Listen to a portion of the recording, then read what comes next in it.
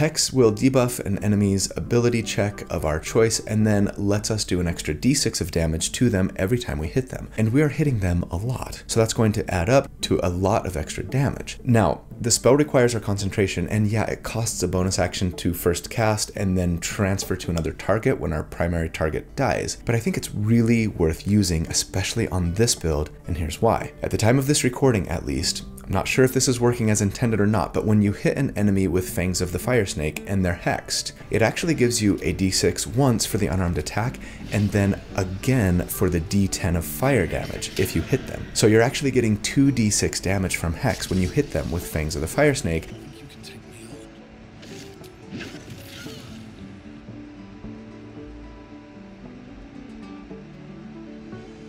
And that's just awesome.